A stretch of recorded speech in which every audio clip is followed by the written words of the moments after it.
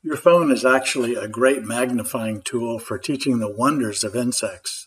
Here's a kale leaf with a little pupa, one that I raised in a container inside. And with my cell phone, I can't really zoom in very well. It doesn't want to focus up close. So I happen to use a little jeweler's loupe that costs about 10 or 15 bucks. You can also buy a magnifier online that clips onto your phone, but this 10 power loupe works great.